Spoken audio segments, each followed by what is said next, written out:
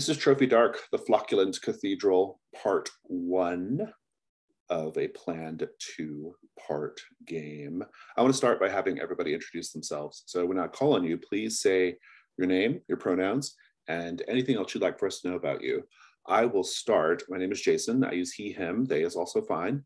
And I am one of the publishers of Trophy Dark, and I have been involved with the whole Trophy line of games from the very beginning. I'm not the author or the creator, but I was right there when they were being created. So, and I've run it probably 9,000 times. So I'm a big Trophy guy. Love Trophy. Let's go over to Rob.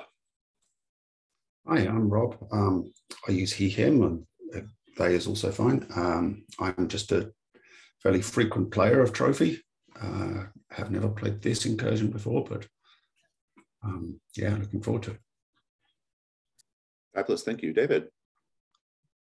My name is David. I use he, him, and I'm part of the Gauntlet publishing team. I'm a big fan of Trophy, getting to play a lot of Gold lately, but I haven't gotten to play Dark in a few months, so I'm very excited to be a doomed treasure hunter instead of a desperate treasure hunter once again. That is the difference, right? Yeah, doomed versus desperate. Mads. Hi, I'm Mads.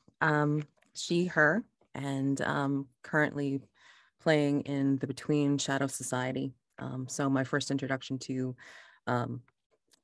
games on Gauntlet, and this is definitely my first game of Trophy Dark. So I'm excited for this. I think you're gonna have a good time. And Amanda. Hi, I'm Amanda, she, her. I have played Trophy Dark before once in the Gauntlet online community gaming, which is a lot of fun place to be. And we had a really great time with our incursion. So I'm very excited to have this amount of horror, I suppose, happen to me.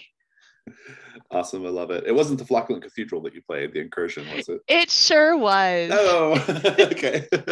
That's okay. You get to do it again. Hey, I'm okay with that. I'm okay with that. We'll see how it turns out differently. I'm sure it will be very different. Okay, so fabulous. Let's do CATS. CATS, of course, is an acronym that stands for Concept, Aim, Tone, and Subject Matter. I like to do CATS in order to establish some basic expectations for what's going to happen over this week and next week. And so let's start with concept. The concept of Trophy Dark. Trophy Dark is a fantasy horror game with an emphasis on the horror part of it. It is about doomed treasure hunters in an environment, usually a forest, but sometimes not, in an environment that does not want them there. The characters are together in the beginning, and as the game progresses, they might be less together. They might start like betraying each other in order to stay alive. And ultimately, they are probably going to either be dead or changed very negatively by the end of the game. That is what Trophy Dark is all about, hence the dark in the name. This particular incursion, the Flocculent Cathedral, is what we at Trophy HQ consider the sort of intro incursion. Like, it's the one we always run for new folks, and we recommend that new GMs run it as well. I don't want to say anything else about it, but that's just sort of what it is at the outset. The aim of the characters is to reach the center of this marshy forest in order to acquire the fabulous treasures that are there, in order to satisfy their drive. The aim of the players is to tell a good story. So, as I noted, these characters are doomed. Probably, most likely. And that means that we embrace a really particular play ethos in Trophy Dark, which we call play to lose. So what that means is you are playing to tell a good story, even if that means your character is destroyed or insane or whatever by the end of it, right? So it's a little Lovecraftian in that way, actually. So that's play to lose. The aim of us as a play group, we are going to first make characters after I'm done with my spiel, and then we'll introduce them, and then we will begin the incursion. The incursion has 5 rings. We'll do ring 1 and ring 2 today. And then we'll do reading 3, 4, and 5 next week. At the end of each session, we'll have stars and wishes. The tone of the game, as you might imagine, is dark, and it can be kind of scary and horrific, or at least as much as a role-playing game can be anyway. And it has creepy elements. It has, occasionally it has body horror elements. There's a lot of like just darkness, and we revel in that. The subject matter, so the incursions all have listed subject matter things. And so this particular one has listed alcohol, body horror, drowning, insects and spiders, manipulation, and religion. We are going to have lines and veils in play, and I will encourage all of you to go note your lines and veils on the tab of the character keeper once I share that. We also will have the X card in play. We've all played together, so you know how it works, and as well as the open door policy. So, are there any questions about cats? Okay, in that case, I'm going to go ahead and pause the recording and we will make characters.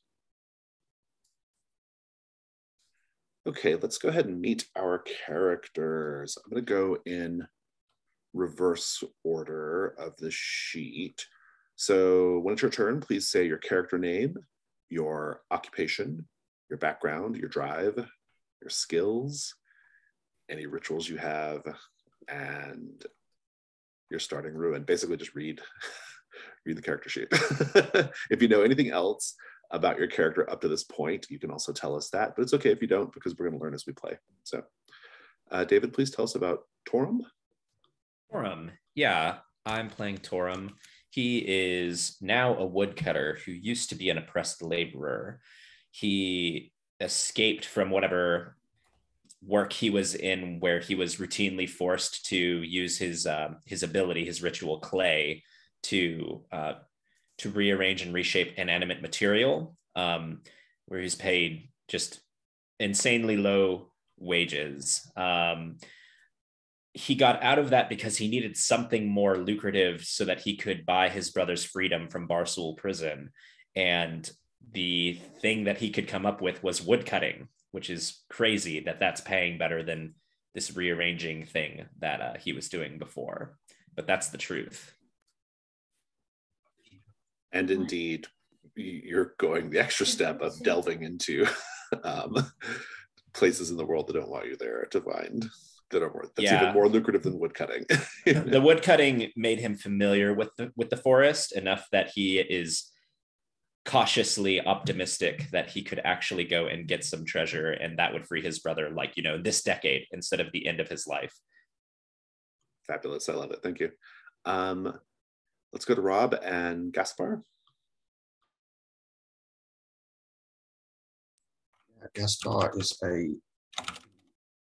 sorry, I've lost my tab. Is an enlightened miner who is now a nest. His drive is to resurrect the cult of Derawan. So I think he was a miner who found something under the earth that set him on this path of religious or cultic belief. He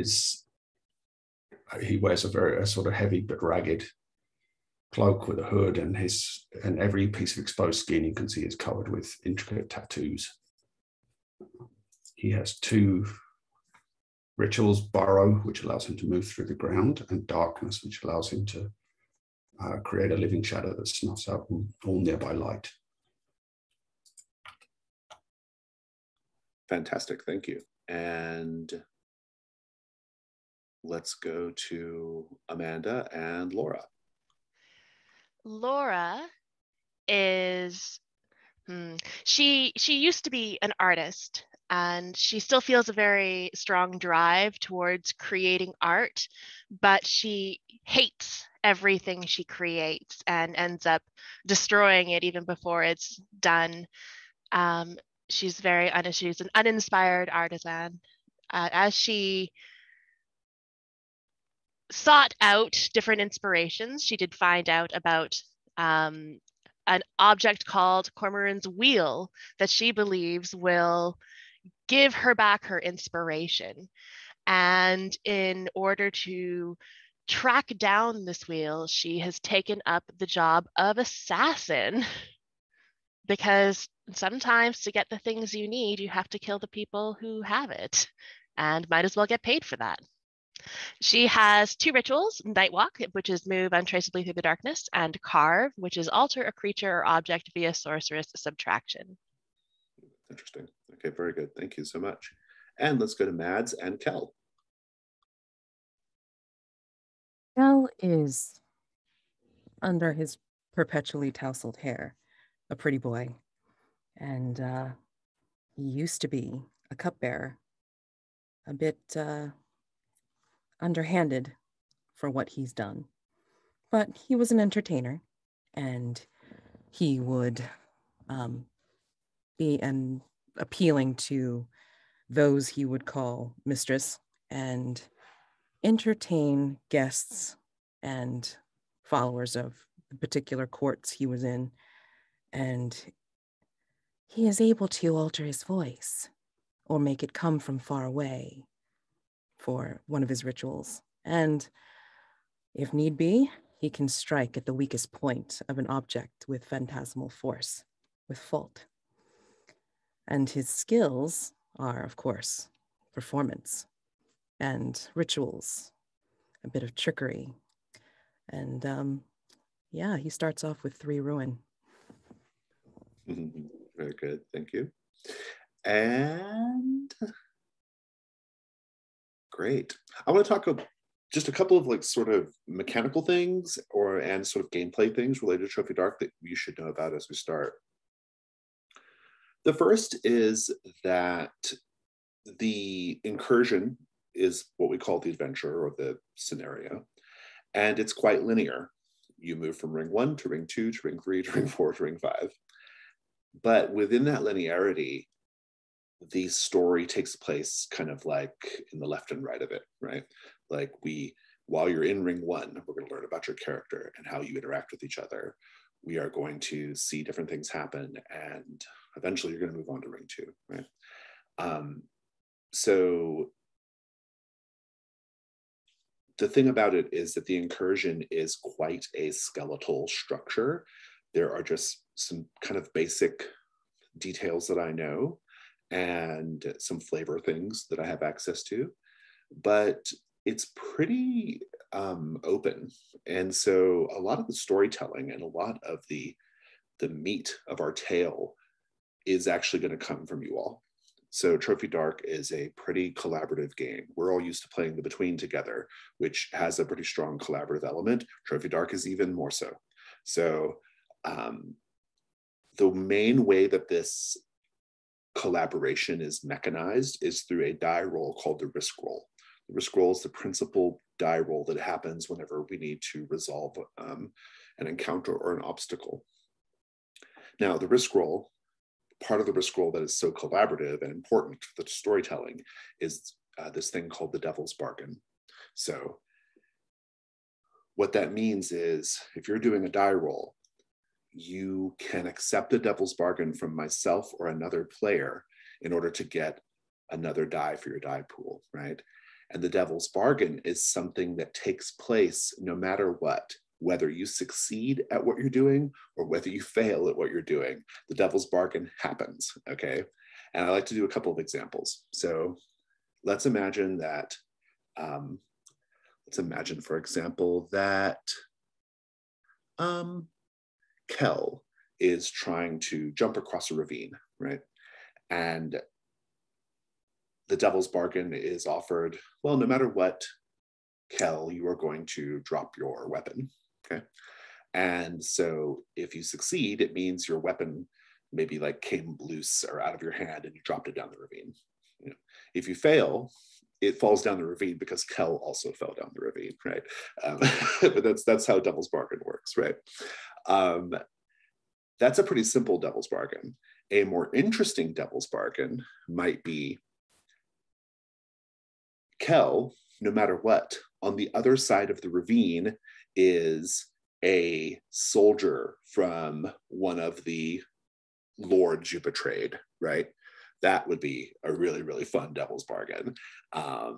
And so that's just an idea of how you can kind of shape the story, right? You can use the devil's bargain especially to shape the story and just go for it. Like it's, think of like cool things, and that's always the best answer. But sometimes you don't have a great idea, and that's okay. Or you just want to do the simple thing that seems the most like obvious, and that's okay too. But where you're able to, look for opportunities to really shape the story in interesting ways. And if you need some inspiration for that, always look at your drive, or in the case of offering a character a devil's bargain, their drive, right? Those are the touchstone things to look at for sure. So that's just a little bit of like kind of the gameplay. Another thing about the gameplay that I want to mention is that this can be a player versus player situation, especially as we get toward the end. In the beginning, one of you at least pretty soon, pretty quickly, is going to need to betray the group in order to stay alive. And so once those betrayals start happening, it starts putting pressure on the group. And by the time you get to ring 5, you might be fully at each other's throats, or like competing to get to the heart of the incursion. And then we have this role called the contest role. We always have the contest role, which lets us sort of resolve those challenges. But so just be aware that you are all together. We don't dwell on why you're together or how you got together. We know why you're together, but we'll dwell on how you got together. We'll explore that as we play. But you might start to drift. It might start to be drift. And that's part of that play to lose thing, right? Because to be an adventuring party that is betraying each other, that's losing, which is what we love in this game. So, and I think that's pretty much it. Are there any questions about the characters or about the rules or anything else before we begin? Okay, so we're going to take a little break before we start ring 1, but before we do, a bit of poetry for the Flocculent Cathedral. I'll spell that for you too. It means fluffy moss. And that's our theme as well, moss. So, the Flocculent Cathedral. Saint who spilled their blood for me, lain in flocculent reverie, I seek your light upon my brow. I would be your trophy now. Chained within this dank domain, your relics, all that I retain, all your teachings I avow. I would be your trophy now. This foul entombment of your will, I would not see you slumber still. No quarter to what men allow. Take me as your trophy now. I'll see you in 5. Ring 1. You are standing at the edge of the gloaming mire, a mangrove-dense fen that is rumored to hold the Flocculent Cathedral at its heart. Your hope is that once you find the Flocculent Cathedral, you will be able to wrest its treasures from it in order to sell them so you have enough money to meet your drive. And we'll discuss your drives in more detail as we go. But for now, let's talk a little bit about the Gloaming Mire, this very, very swampy forest. I think as you're making your way through the outer edge of it, you'll notice signs of life. People live in the outer edge of the Gloaming Mire, even if they don't live deeper in. You'll notice at one point, for example, 24 skulls, their tops neatly sawed off, and they've been arranged to form planters from which garishly colored carnivorous pitcher plants grow, and there are fat, iridescent horseflies buzzing languidly around them. Someone else has made a broad, shallow pond and filled it to capacity with foot-long koi, each with a thick, mottled coat of slimy, multicolored moss covering it like fur. A question for you all. What sign do you each see that shows that living on the edge of the mire takes its toll on those who dwell there? in a way that city life never would. Like, how do we know that this place is a hard place to live? Whoever has a thought first can speak. So we're saying there are people that live out here. They Yeah, all true. have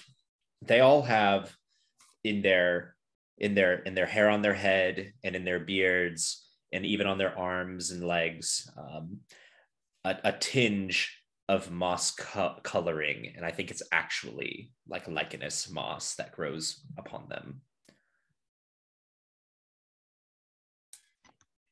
Everybody that lives out here is very strong and has very wiry muscles, even the children, as if they would not survive if they couldn't run very fast or be very strong for certain situations. Or wade through water a lot, right? Yeah. Any time we come close to habitation here, there's this kind of low-hanging smoke because the fuel that they're burning in their fireplaces is just dank and sodden and not dried out. So there's this low-hanging smoke blending with the mist all around any dwelling places. Any of the signs of habitation, whether it be their architecture or their decoration, any indication of living space has a weight to it. It's on a tilt, it's offset, it's not like straight at all because of the weight of the mire and just the living conditions. What is this hot, wet, muggy place like for you as individuals? How have you adapted as you've arrived at the Gloaming Mire? How are you adapting for the discomfort of this place?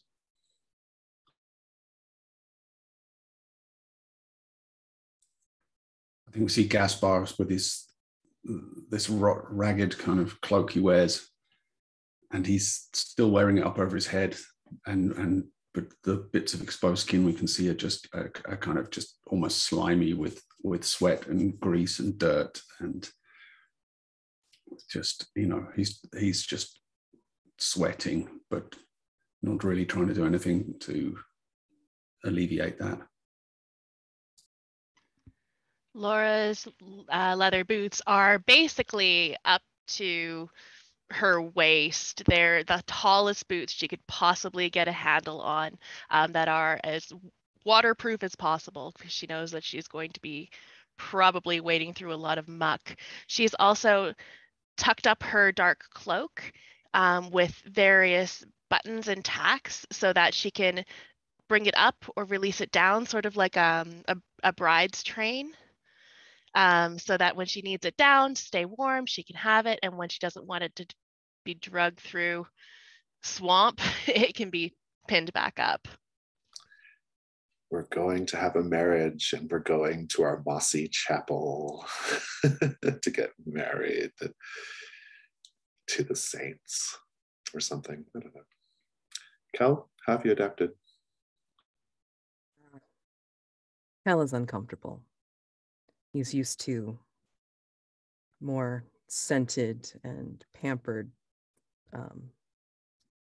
surroundings, but what he will do is he will cover up his hair and cover up his hands for the most part, just to try to keep the damp away, and then just kind of huddles in his jacket as much as he can. Torum? Torum has been most concerned about the moisture, and took pains to prepare on the way here and before even leaving by covering all of the seams of his pack and his boots and everything else that he can think of with tree sap. He has wrapped his axe head in a cloth that was really like formed with tree sap to try and protect the metal. He's not sure how good of a job it's really doing because he's never tried to do this before. He just knows That's what you need to do if you're trying to keep the damp away. Unfortunately, the side effect of all this is that it's warm. It's particularly warm, and in the humidity, it feels even warmer. It's exhausting.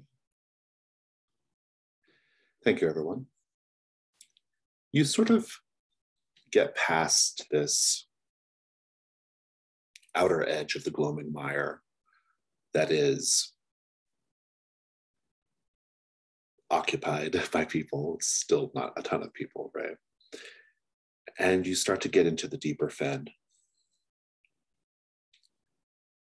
And mercifully, the sun is starting to be low in the sky, easing up the heat a little bit. Up ahead, you hear the sound of revelry, of celebration. About a dozen people. You can hear laughing. You can hear singing. By implication, there's probably quite a lot of drinking. And based off some of the conversation, which touches on violence enacted against poor people on the road, you gather that this is a group of bandits up ahead. You are aware of them. They're not aware of you yet because they're too caught up in their celebration.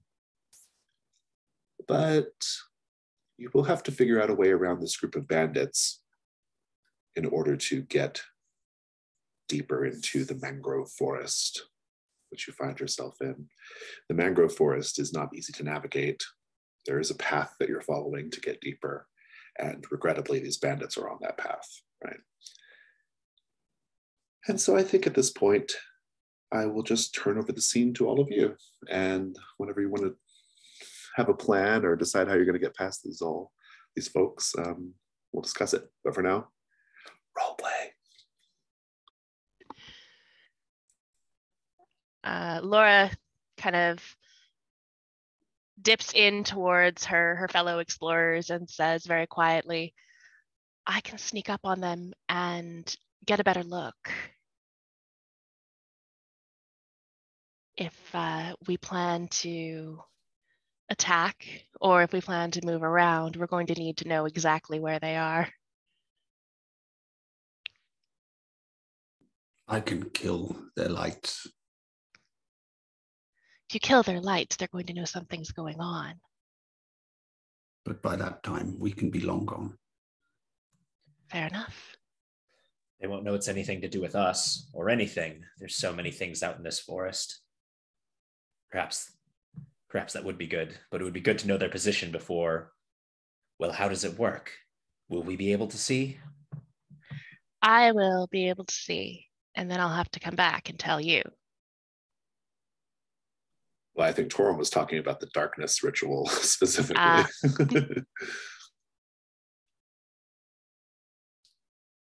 We They can do say need to know how many are there first.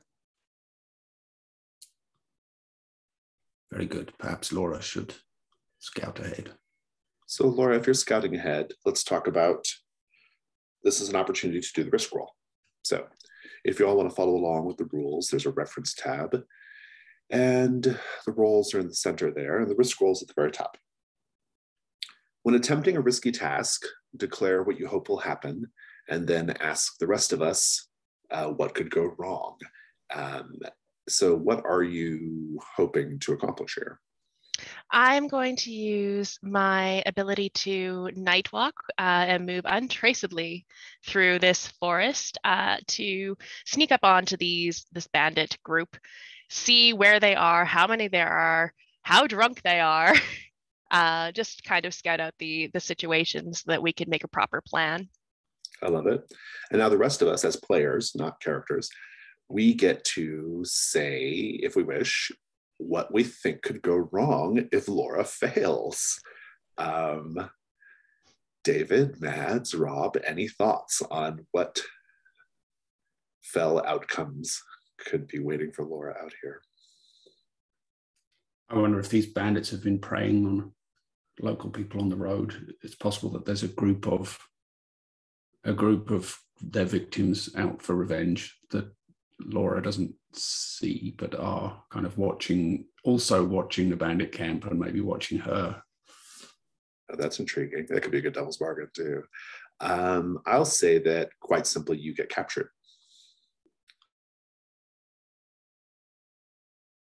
You get waylaid by one of their guards. I mean, not everybody's going to be partying, so. I mean, what could go wrong is like you just can't find them. Like you keep wandering around and you can't find them. That could be like the magic doing that too, right? Like maybe the magic leads you astray. Okay, these are all great ideas. I'll make a decision if you fail what actually happens. But for now, let's talk about your dice. So you're going to take one light die if your background or occupation have given you skills that can assist you. So let's take a look at your skills. One of my skills is stealth, so I think that Perfect. should be pretty easy. Yeah. So you have your first light die. You take another light die for accepting a devil's bargain from another player or myself. Devil's bargains are complications that will occur whether you succeed or not. And my favorite move is to always steal and reframe someone's failure suggestion into a devil's bargain. And I'm going to say that there is a murderous, vengeful party out there in the Gloaming Mire that you might that you may have to run into and deal with, playing with Rob's idea. I wasn't going to take the devil's bargain, but that sounds fun. And you might have 3 more options too. Yeah. So obviously, GM could veto, but I would say no matter what you encounter are not human, not a human party. I love it. Oh, that's so tempting. I didn't want to take a devil's bargain so early, but I'm going to because that's fun. That's This Rob. is why You get I'm to make always in offers trouble as in well. games. I just Okay. love the non-human party so much. I'm just like, I'm not going to say anything. That's so good. Yes. I guess you got 2 options. It sounds like we're going with that. I mean, one, the only other one I was thinking of was that maybe there are like the sound sounds like a smallish group of bandits, but when you get closer, you realize this is a huge mob of. Yeah. So, Amanda, are you taking the non-human thing? Yeah. Okay, good. It's too fun. How could I not? How could you not, indeed? Great, you got 2 light dice, and you said you're doing your ritual, right? Yes. Okay, which is the Nightwalk ritual. So that you have to take a dark die because of that. Yeah. And so on the die roller, you'll do /risk 2/1 to represent 2 light dice, 1 dark die. 2 space 1? Yeah, it's risk space 2 space 1. Yeah. Perfect. Okay, so you got a 3, and a 1. A 3 is a fail, and so you will. I'm going to say you're captured unless you want to add a dark die and try again. You get to do, because the dark die is not the highest in the 3. You get to try again if you wish. So I would like to try the dark die. Yes. okay, so add a dark die and now roll risk 2 too.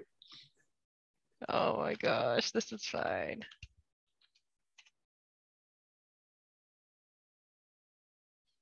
Hey, there you go. That's a good result. So the light is high, so and it's a 6. A 6 is a full success. So basically, I'll tell you what you see, but just give me the ritual. What does it look like as you're and you're sneaking up? Like, what is that like? I think it's very subtle at first. Like if you're not paying attention, you might not even notice. And you'd look back and she's gone, but she just sort of almost like a chameleon starts to blend into the background. She's not actually blending in. She's disappearing, but it looks like just parts of her are starting to take form of the background until she's just not visible at all. And it is a silent ritual. There's no words say to it. She just quietly does it as she walks into this forest. It looks like she's becoming part of it. I would like to check in with the others while you're all waiting on Laura to report back. Let's just have the scene with the three of you. Torum is like sitting there idly whittling with a small knife at a branch that he has pulled off of a tree. It's like a nervous habit. How long is this going to take? Going to take as long as it's going to take. We should have just done Gorham's plan. We should have just gone dark and snuck past. There is still time. And Gaspar is just kind of squatting down in the dirt and dirty ground and kind of rooting around in the soil. What are you doing? Why are you rubbing there?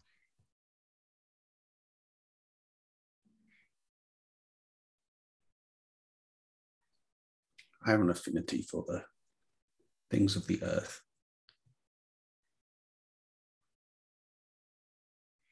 What does that mean? Gaspar just smiles without looking toward you. Torum sees like a small critter like scooting past and in like a startle, he throws the little whittled sharp end at it. I don't think he hits it.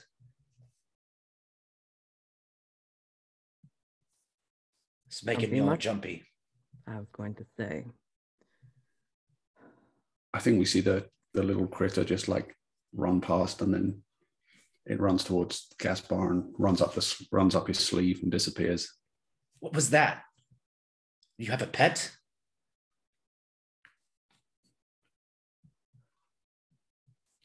Evidently, he has an affinity for small, creepy things as well. Oh, small, creepy things can be very useful, such as the one we have sent ahead of us to scout.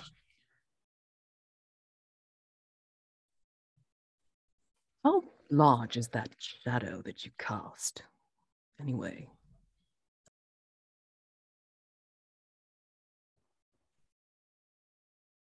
As large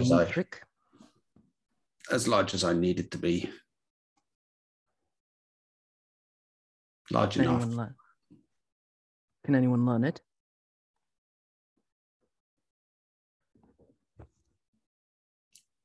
It's not so much something I learned as something I was shown. Or something you are? Or something I could become.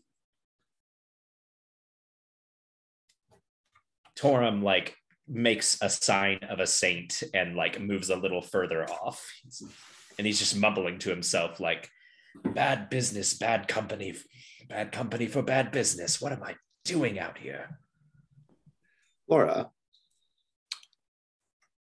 you are approaching the camp, and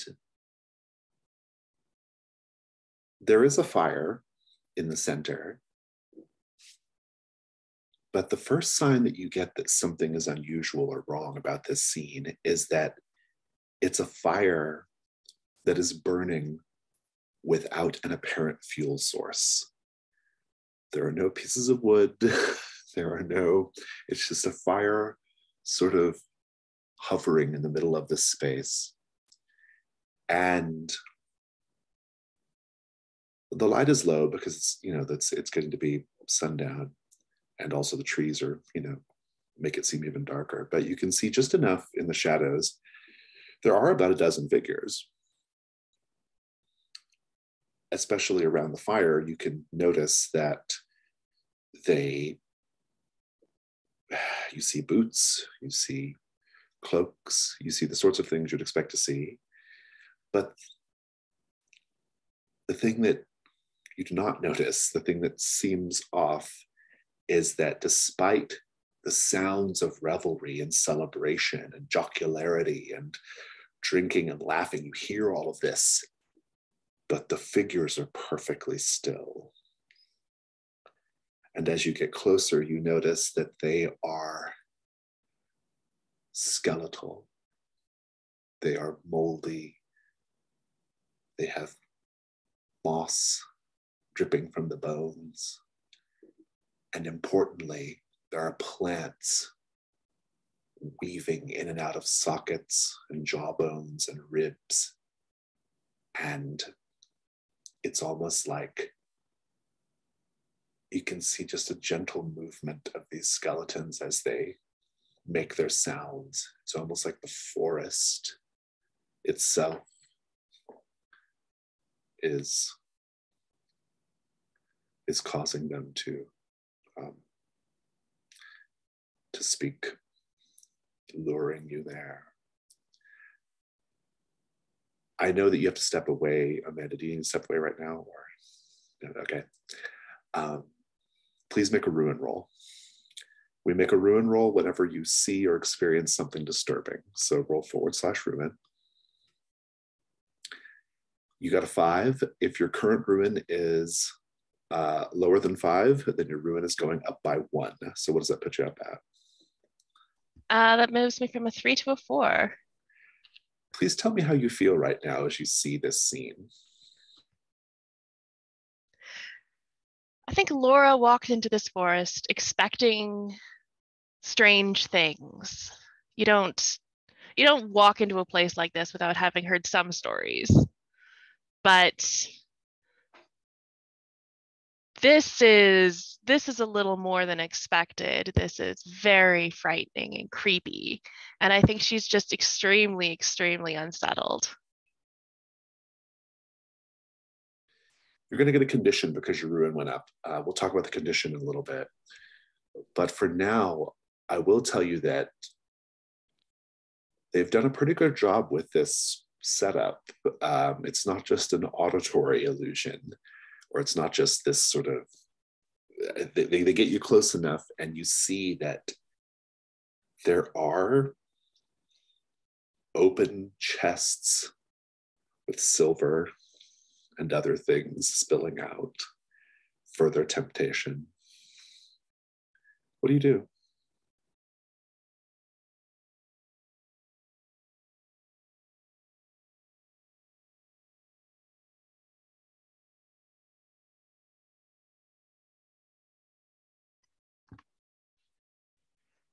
I mean, Laura's goal isn't necessarily money, but money doesn't hurt. Goodness. I think if she's unsettled enough, though, she probably wouldn't go near it at the moment, not without backup. So I think she's going to take note of it, take solid note of exactly where this money is, in case, she wants to come back and get it, and step away. I think bumbling nearby is Torum mumbling to himself. Like nearby the camp, the bandit camp, or? Nearby Laura's position. Oh, okay, very good. Yeah. We can pick up with that scene. Go for it. I don't think I can perceive you or anything because you're still in your ritual state. So I'm just. It could be possible that when she kind of loses her concentration a little bit, it being unsettled, there could be a complication with that where she's kind of fading it back into visibility a little bit, just to make the drama more fun. Okay. Yeah, I think that happens like really, really close to Torum, and he like gives a jump and rustles a bush a little bit. It's like, oh, these are just the worst kinds of companions. I cannot believe. What did you find? Shh, quiet. There's something here. Don't get close. He reaches over his back and looses his axe out and kind of creeps closer to you. What do we need to do? I say we get close.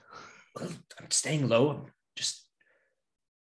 Should we just get the others and move past, or maybe just move past? I don't know. There's all this coinage and coins. And he like looks up. Torum, are you going to go look at the scene as well? I'll peek up and look at the mention of money. It is as I described, and one of the skeletons being operated marionette-like by the vines and plants actually moves its skeletal hand, and the plants and the vine like sort of tightens and twists to make the skeletal finger point at the treasure. Please make a ruin roll. Okay, a 1. How are you feeling? I cope with this all right. I think it's because I have a background in rearranging and reshaping inanimate material. This just feels like a prop to me. Like it doesn't seem like a cursed place. It seems like an elaborate trap. So then what do you do? Well, that's nothing to be too afraid of. It's just some wizardry. Come on, we just have to be careful. We can get the coin.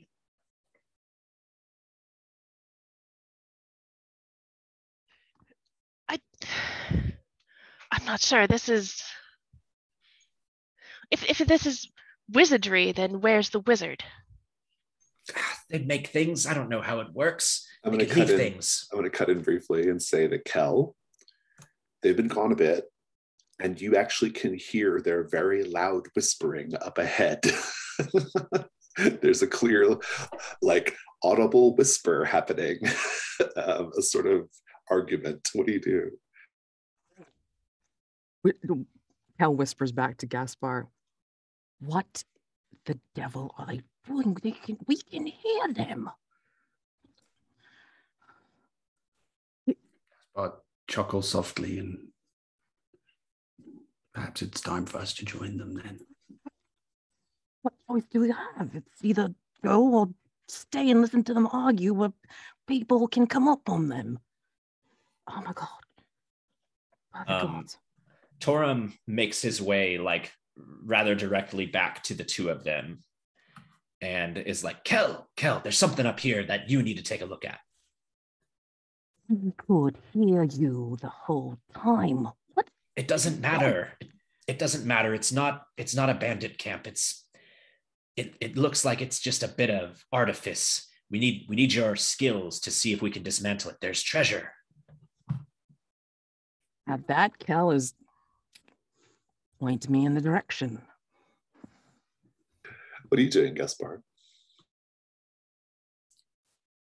Gaspar has kind of a wry smile on his face, and he follows along as they head toward the bandit camp.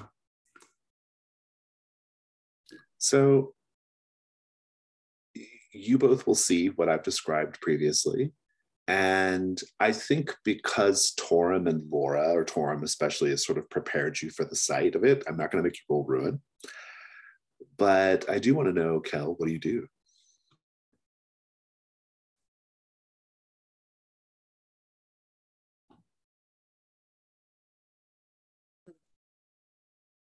Coinage in a chest, or is it like just laid out in pile?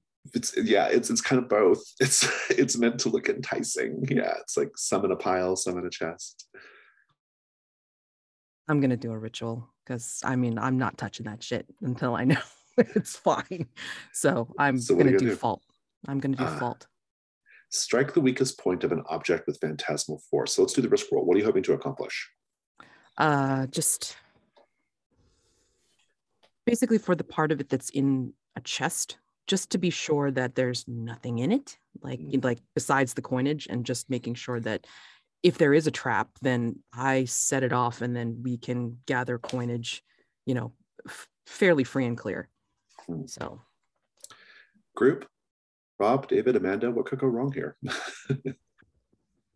It's a total misread of the situation, and these things will attack. I was thinking the same thing too. Like the skeletons come alive, or they're it might be a little janky, but the forest is making them like move toward you. Yeah, it just alerts them to our presence, basically. Yeah, I'm gonna say the same thing. This is the, I don't know, the enticing bit of something over the net trap kind of deal. Let's talk about your dice here. So you have the ritual skill, so you get your first light die pretty straightforwardly.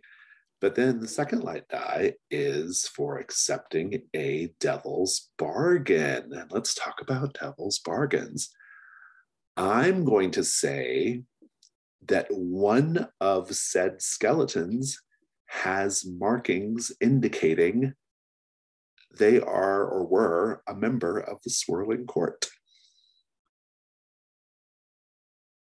That's my offer.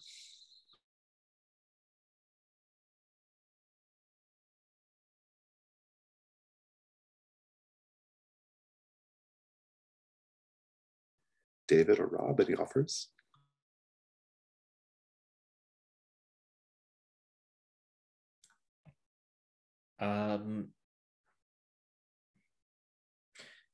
No matter what, it angers the forest.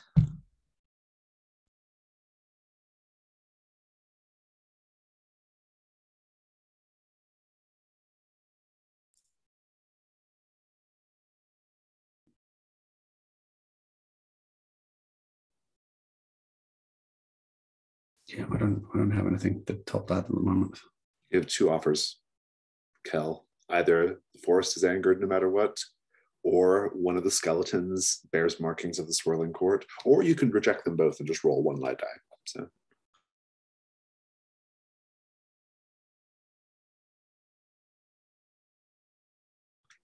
Oh, you're muted, Nats.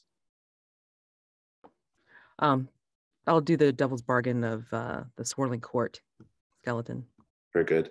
And you have to do the dark die because of the fault ritual. So go ahead and roll risk / risk 2-1.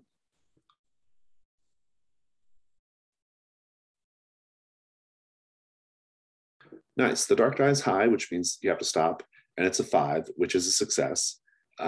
If your current ruin is lower than 5, however, your ruin goes up. And but there's a complication as well from said 5. So I'll take the narration. We'll talk about your ruin increase in a bit, because it is going to go up by 1. But for now, well, give me the ritual part. What does your ritual look like? So when Kel activates his fault ritual, he is basically making hand gestures. It's a very somatic component where he's making hand gestures of pretty much entwining his fingers together and then cracking them open, and then creating the force going into the weakest part of whatever he's directing into. So, okay. Yeah. Yeah, that's good. The complication, quite simply, is that the money is not real. You do the thing, and I mean, you're learning something. The force hits it, and it just dissipates. It's just an illusion. And you could now, at this point, if you wish, just easily skirt around this encampment and continue on your way through the mangrove forest, hoping to reach the Flocculent Cathedral. Except, Kel, one of the skeletons propped up within a tangle of vines bears a shirt, tattered, moldering, but with a symbol, the spiraling symbol of the swirling court. Tell us about the swirling court. Why is it so important that you join?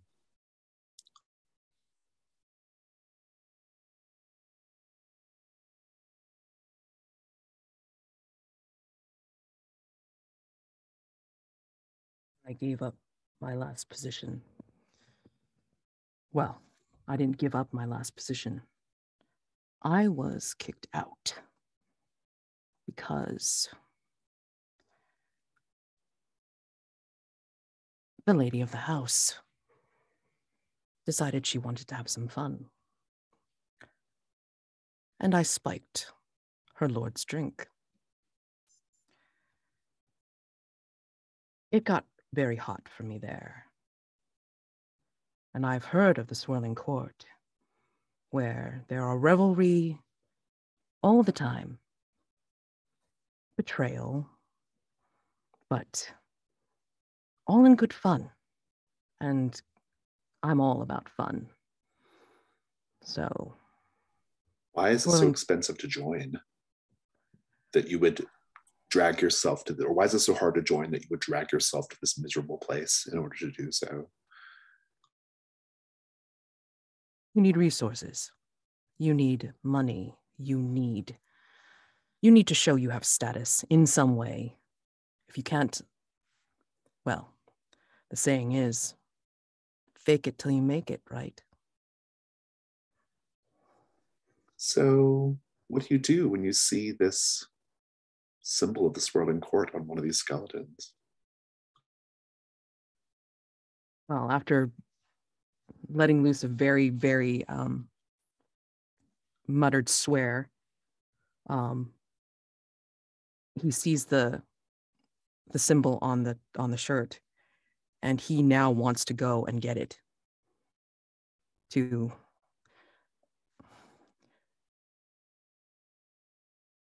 show that he could take this person's place. He could be part of that court, knowing now that there's someone who has passed on any which way, and now he has a chance to get there and show that he has a space in the court. When you go to collect the shirt, and you can, no problem. When you go to collect the shirt, something about this moss-covered skeleton reminds you of you. What is it?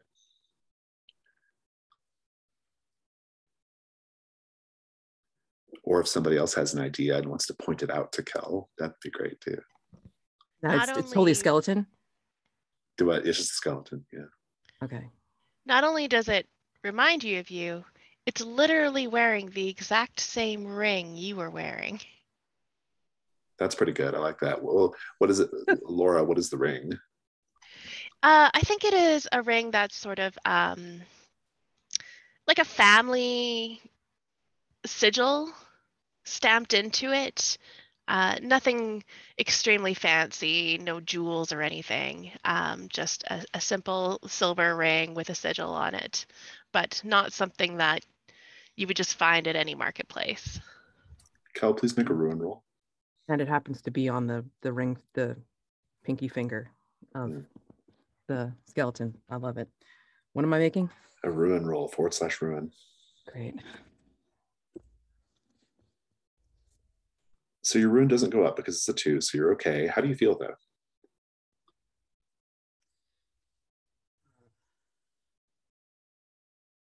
He was uncomfortably in a sweat before. I mean, just trying to protect himself from the dank and the mildew of this horrible place. But now, seeing the ring that matches the one that is currently on his finger is...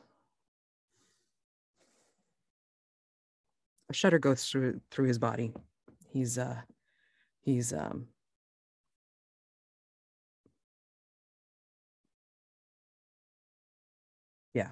not comfortable at all now. Gaspar, this is just a bit of mummery in the forest. There's nothing here, and the Flocculent Cathedral beckons. You can easily walk around this display, continuing on down the mangrove path. What do you do?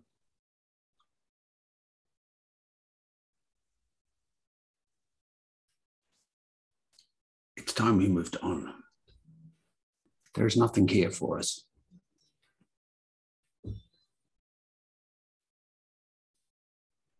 seems the danger was an illusion. And so was the treasure. Come on. This forest, it's playing tricks on us. We have to be very vigilant. Do not let your guard down, not even for a moment. Indeed. As you all press deeper into the mangrove, past this display, the skeletal bandits continue to sing.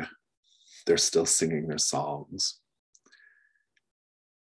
drunken songs and shanties. And as you make your way through, you can hear the songs for a good long while behind you. These are songs about those who found their way to the Flocculent Cathedral, but promptly squandered the riches they brought back from the depths of the gloaming mire before it managed to reclaim what was stolen by sorcery, trickery, or simple ill fortune. The songs can be heard echoing through the mangroves. You might even catch snatches of the songs on the wind later on. But a question for everyone.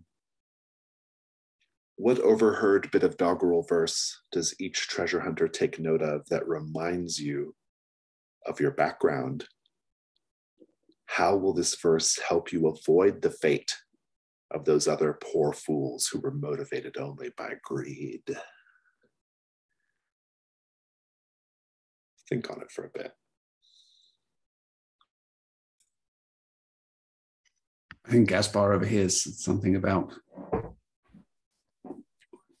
those who delve into the earth in search of treasure, and the fate that they suffer of the earth swallowing them and their fate being lost, fated to be lost between the earth and never return to the daylight. How are you going to avoid that fate? I think Gaspar feels that he has some level of mastery of the realm under the ground, and that he can move through it in ways that other people cannot. So it's harder for him to become trapped there than as a normal person would. Torum, tell us about the song. The short little verse that he hears kind of repeated frequently in his own mind, or maybe echoing in the forest, is the skeleton singing about the worker being told to work his fingers to the bone till naught but bone remained. And Torum has been thinking about that and how he's not going to be the one who's told to go in first, or to work so hard that he's the one who is kind of taking the brunt of it all for any masters here. He will be at least an equal, and he might even try and talk others into doing things that they ought to be doing anyways. Laura, tell us about your verse. Laura's trying to tune out most of this song, but a verse does catch her ear and sort of continues in her mind over and over again. And it is a verse about explorers who have made it into this forest and found this flocculent cathedral and couldn't even enter because they didn't understand its beauty, and how astounding and horrific it is at the same time. How they didn't appreciate it for what it was. They only appreciated it for what it would give them. She really latches on to this idea of something so beautiful and inspirational. So she believes that this might be what she is looking for. She's driven to seize absolute control of Cormoran's wheel, which I've discovered is a marketplace, not an item. So I'm going to retcon that I knew that, because that's even better. I was going to say something, but I was like, whatever, it's fine. I didn't look up the lore on this, so now I did. And I like the marketplace idea better. I think that's a lot more cool. However, inspiration and beauty is inspiration and beauty. And she thinks that this is not a thing that will affect her because she will be inspired. Kel, tell us about your verse. Here's one of the melody lines from the Skeletons, and it's something like, "Do not drink from the cup you gave, your fate of loss will you save." And I mean, it's very sing-songy, but he's remembering that last cup that he gave his last lord. And he's thinking on it. Maybe not live a life of betrayal, maybe actually try to be better.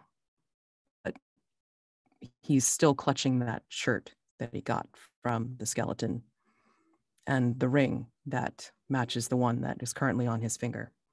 And contemplating, but not quite sold on the idea yet. I love it. As you all make your way deeper into the mangrove forest, deeper into the gloaming mire, ever closer, you hope, to the Flocculent Cathedral, where the satisfaction of all your dreams awaits. Kel, you will feel something on your hand, and you will see that between your fingers, if you splay them, are spider webs. And you can feel something beneath your ring, something between the ring and the flesh, wriggling to be free. And Laura, you notice that there is something tickling the roof of your mouth. Some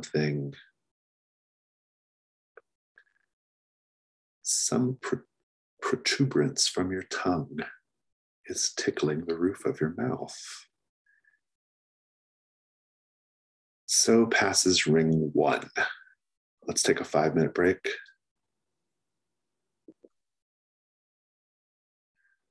Ring 2, wherein the treasure hunters pass out of the mangrove maze and into an area of thick brambles and stunted trees with marshy soil. The sun was getting low already, and you're due for a bit of a rest, but just a short one so that you can make the most of the low light in the morning to where it's not so hot.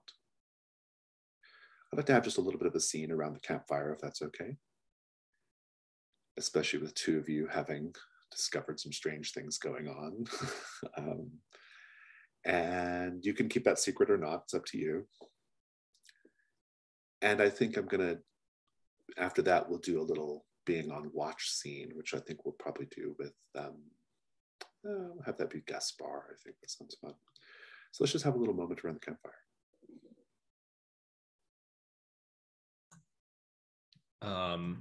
Torm returns, having carved off some more brittle fresh wood for the fire, which puts off a dank smoke, but there's no damp wood, or there's no dry wood in this forest. So the best wood is still the wood that's like being carved off. He tosses it on the fire. I think the trees like creak and groan around. And he looks at them and then sets his axe down and sits down next to the fire and resumes like whittling a thing. Oh, I can still hear them back the way we came, especially when I got a little further out and didn't have the crackling of the flames to drown them out. Are they telling you something? They're singing. Yeah, I hear the singing too. This Flocculent Cathedral. I mean, I know we didn't have a specific goal coming in here other than we knew that this is where we all wanted to go. But I don't know about the rest of you. I think it'd be interesting to see this place. If it exists in more than just this song. Oh, it's real. I've heard about it. What have you heard? Like song, I mean, that can just as easily be manufactured. It's not a guarantee that it is real. Kel, nothing's a guarantee. There wouldn't be so many tales about it if it weren't real. I believe there must be some truth to these tales. What is it you're carving there, Torum? You look closely and you see that right now he's actually not holding a knife. He's just working with his hands, but it looked like he was holding a knife. He's just got a stick and another stick, and he's forming a small mouse-shaped piece of wood.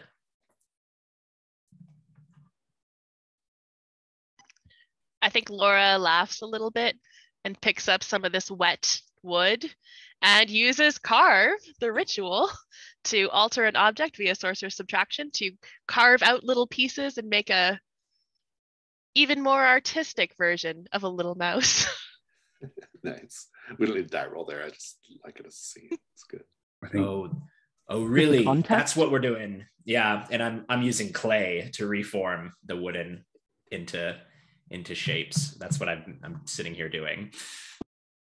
Gaspar smiles and looks into the fire, and he sort of puts his hands together like this, and something small like a mouse just runs out of one sleeve across his hands and back up the other one. Torm's like, oh, but then he like gives a laugh. He's like, and the best maker of them all, the one who had one hidden up his sleeve. What about you, Kel? Can you conjure one for us? My talents don't go in that direction, but I can definitely applaud those that can. Oh, I did not create it. I just offer it my companionship.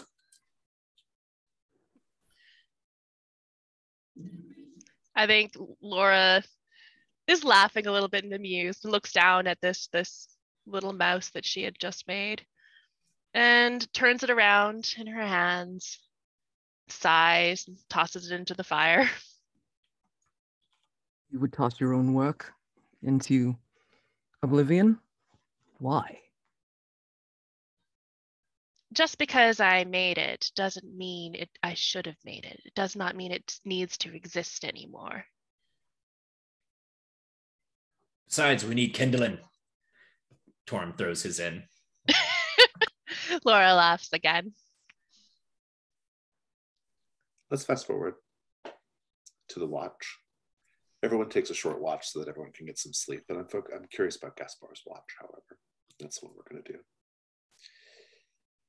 Gaspar, as you were standing watch, it's dark, just the embers of the fire providing a little bit of light and quite enough heat on its own because it's still quite muggy, even at night here. I'm curious about the cult of Darawan.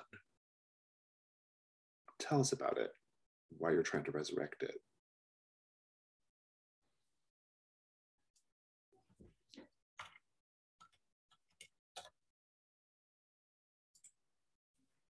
I think it has to do with something that Gaspar discovered under the earth, something that he found there regarding the prophesied return of Derawan, and the promises it made him, that enabled him to, that's where his rituals come from, and the sacrifice he made of tattooing his flesh to honor this being, this deity, or whatever it is. But it's really, it's kind of almost like a secret that he wants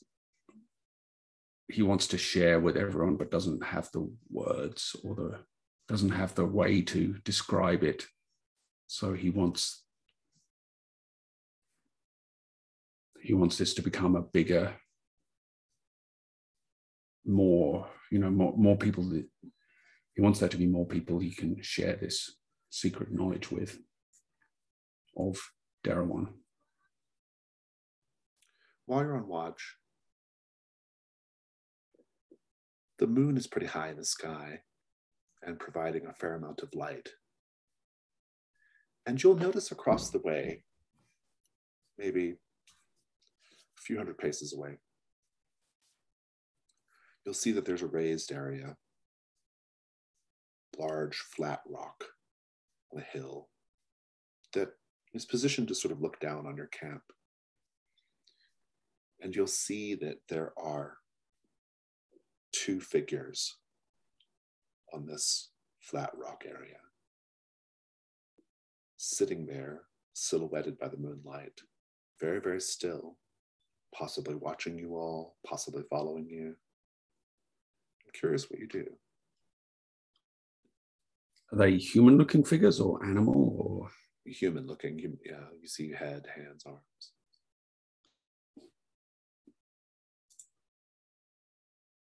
I think, yeah, Gaspar will go over to Laura, and who he sees as being the kind of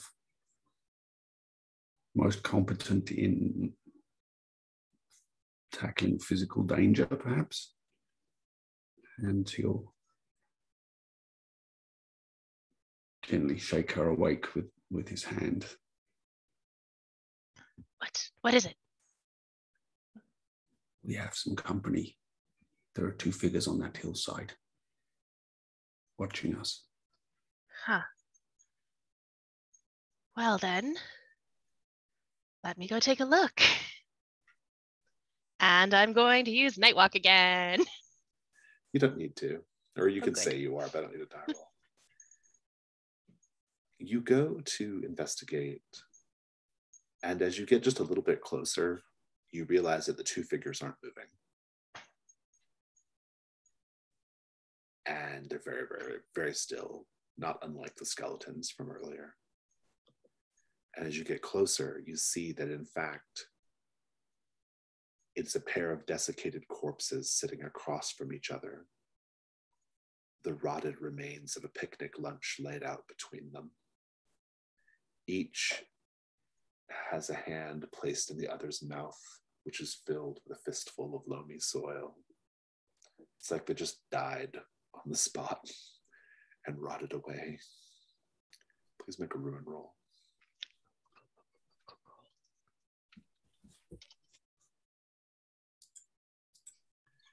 You are going up because you got a 6. I very much appreciate that this particular dice roller knows how I roll in real life. Because My ruin is now 5. Because your ruin is now 5, you have unlocked the opportunity to do reduction rolls. A reduction roll is how you lower your ruin. And you lower your ruin by essentially betraying the group or otherwise serving the forest's ends. Okay. And I will tell you also, because your ruin's going up, that tickling in your mouth, on the roof of your mouth, has become more wild, and your tongue is moving in your mouth of its own volition.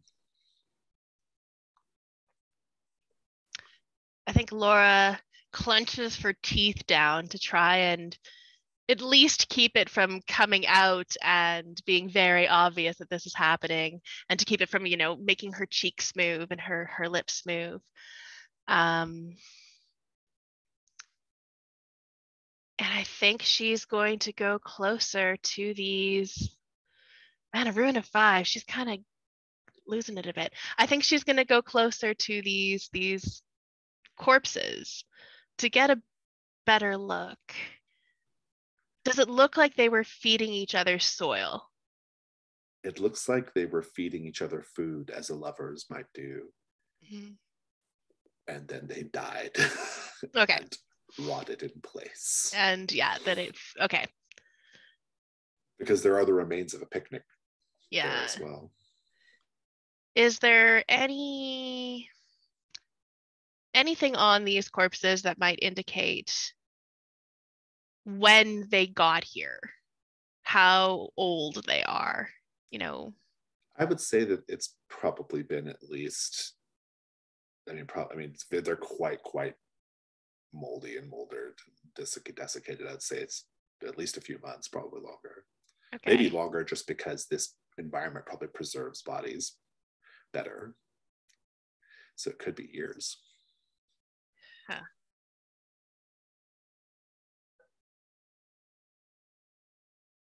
I think Laura is going to take note of this scene because it is really horrifying, but it's also beautiful. These two lovers now locked in this beautiful moment together for all eternity until their bones turn to dust and they return to the soil. There's something very artistic and poetic about that Laura appreciates.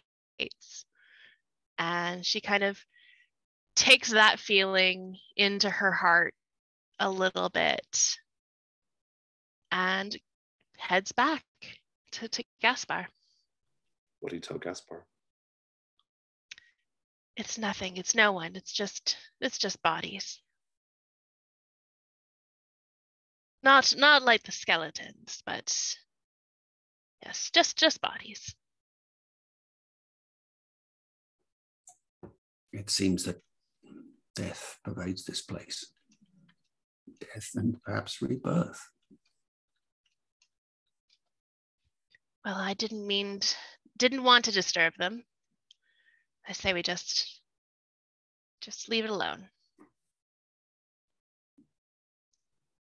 I apologize for disturbing you. No, it was good. It was good, just in case. But yes. Don't trust what is happening in this. And don't let your guard down here in this forest. Gaspar just nods. The next day, you're all heading out. You break camp, continue on your trek to the center of the glowing wire. We have seen many signs of death, and yet the glowing mire is absolutely exploding with life. As I paint the scene, please tell me how you experience the profusion, overwhelming abundance of life in the glowing mire. Sounds. There's daylight sounds. And there's birds. You can hear the twittering and chattering of animals. Kel's not immune to it because he's used to chatter of courts. He's used to just activity everywhere. So in the silence of darkness, he just felt very uncomfortable, and he wanted to do something. He wanted to perform himself. He wanted to sing just you know, speak or be amusing, but it just felt very closed in and not natural. Whereas at least in daylight, listening to the forest speak, at least it's something closer to what he's familiar with. I think Gaspar is wading through this, this some marshy portion of this mire that we're all having to get through. And Gaspar has taken off. He has some sort of heavy work boots that he wears under his cloak, and he's taken those off and tied them around his neck. And every now and again he's striding barefoot through this mire, and every now and again he notices there are leeches, attached to his the flesh of his legs. But he just kind of smiles to himself at that and doesn't do anything to get rid of them.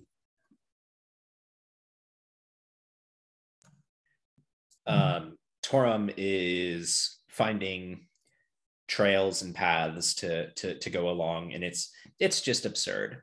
He'll find a game trail and be moving along it, well-worn game trail, and then out of nowhere, growth just already overcoming the spot, and he'll have to pry it away and tear it away and cut it away. And every time he does, just things come flying out, bugs come flying out, birds come flying out.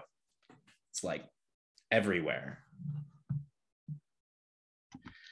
Laura's getting a little lost in the scenery, getting a little distracted by what's going on around her. The look of the very small amount of sunlight coming through the tree canopy as it hits the bark of the trees, the smell of the soil.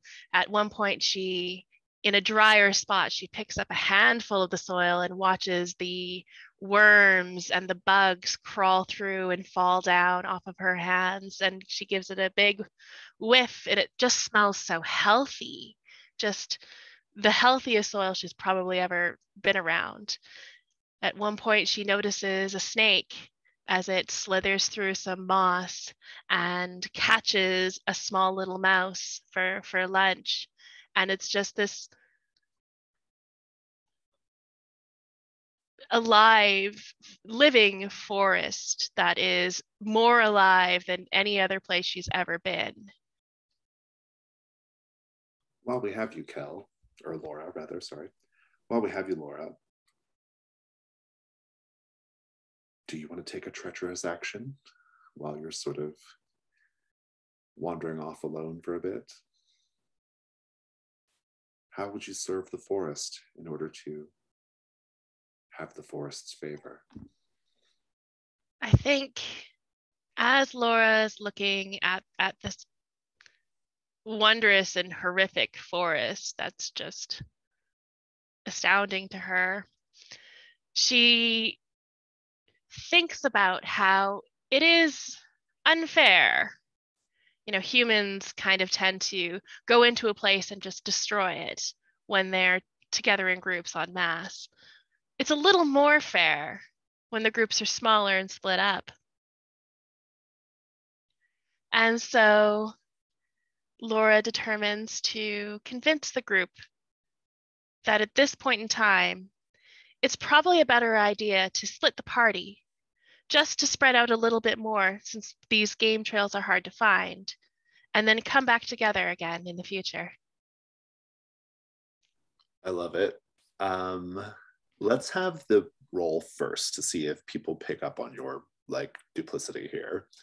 So the way the reduction roll works is no matter what you succeed. It might still have the old instructions in the die roller, but the new way of doing it is no matter what, your ruin goes down just by doing this. But if you roll higher than your current ruin, i.e. a 6, then the other treasure hunters are aware that you are being treacherous. So go ahead and roll reduction. Okay, very good. So your ruin goes down, and no one thinks that you are betraying the group. So And I'm not. exactly. So let's just have the scene where you're all deciding whether to split up or not. Friends, I believe we may be walking in circles. I believe we may be losing track of where we are. Torum, you are an excellent guide. You are excellent at finding these trails, but we are not getting anywhere, and soon it will be dark. I believe we should each walk in a different direction, 500 paces, then turn around and come back just to see what we can see. That way we have an idea of what is in each direction at this moment in time. This sounds like a dangerous proposition. We might all get separated and not be able to find one another again.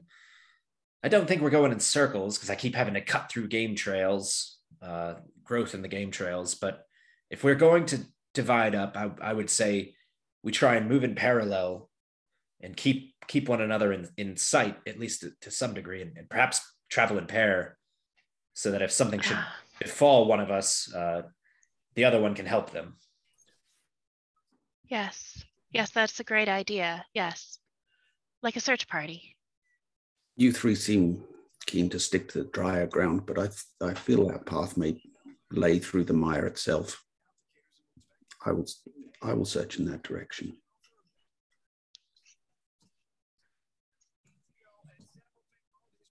Any volunteers to go with Gaspar in the mire? Gaspar, I will go with you in the mire. My boots should be enough to maintain some sort of dryness. I find it is better to just accept that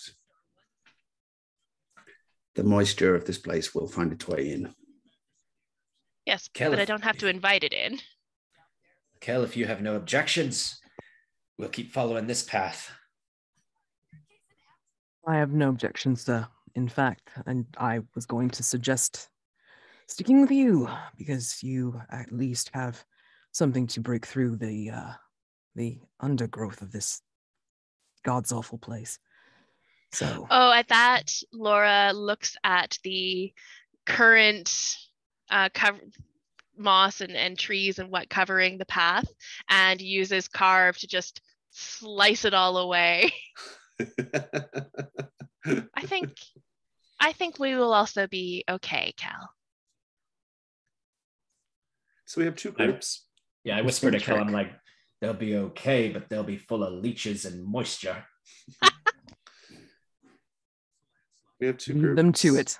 Leave them to it. I think we'll start with Gaspar and Laura. You're making your way through the wetter bits, and you start to feel a little tap on your cheek, Laura. And it's a dragonfly that has flown and smacked your cheek.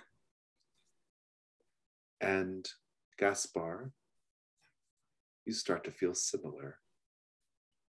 Flying bugs, pop, pop, pop, hitting your face, hitting your shoulder, hitting your hand, pinging against your sword scabbard if you're wearing such a thing. The bugs become thicker. Pop, pop, pop, pop, pop, pop, pop, pop, pop, pop, pop, pop, pop. And eventually quite dense.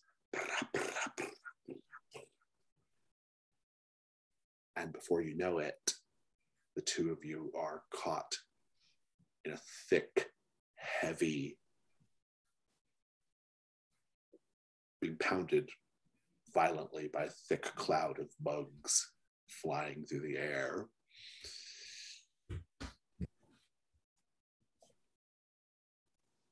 I need you both to roll Ruin, and then we're going to decide how you deal with the situation.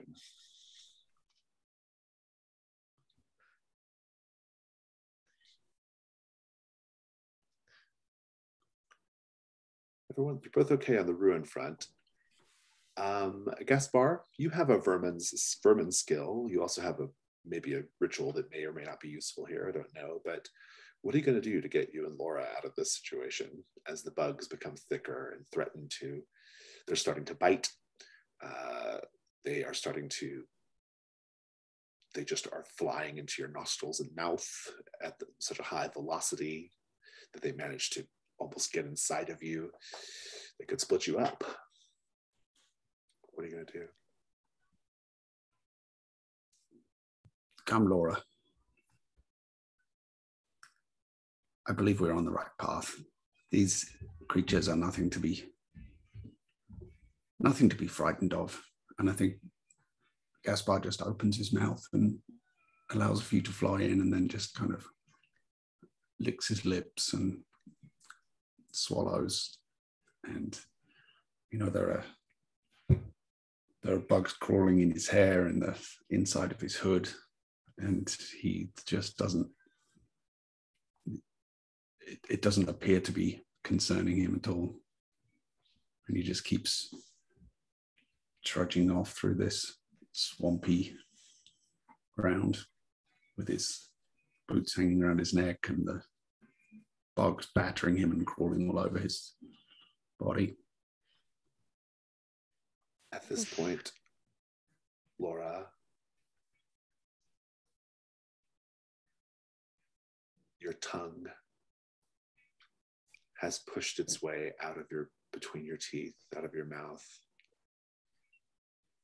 And Gaspar, you can see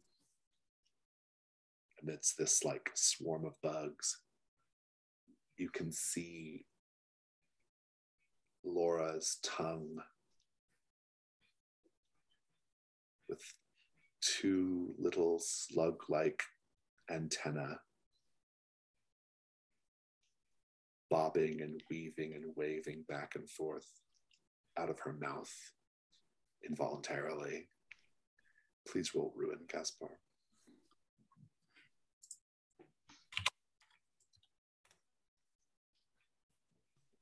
Another two. You're keeping it together. How do you feel?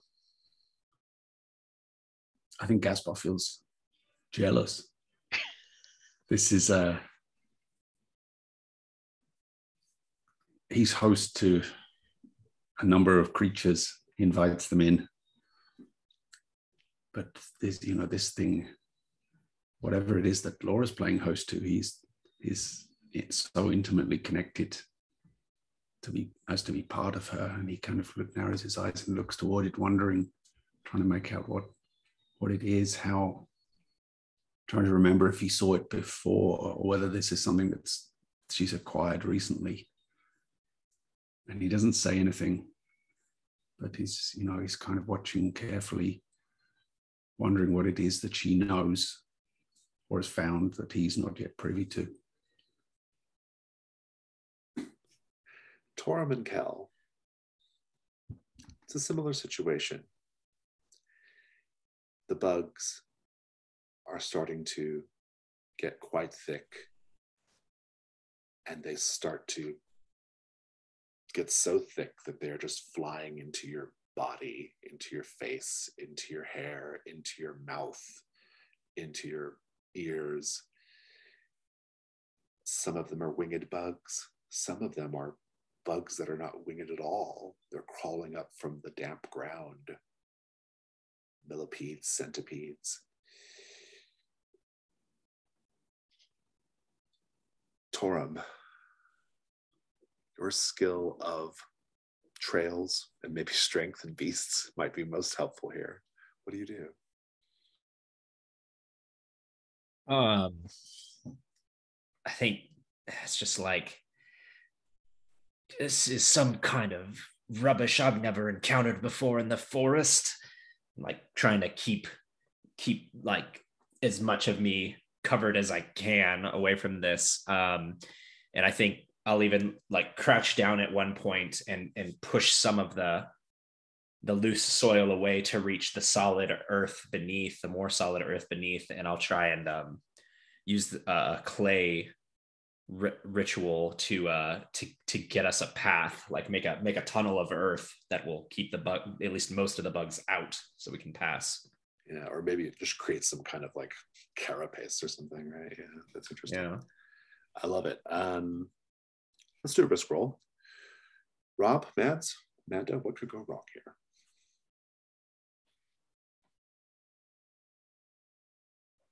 Instead of creating the cover for, preventing the bugs from getting in, it's like you mess up somehow where it's actually kind of scoping the bugs more around us.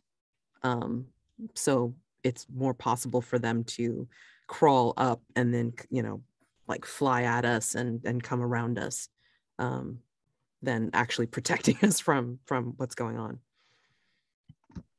I think that the swarm could get so thick where you're at that it begins to peel the flesh from your body. My suggestion was also gross like that.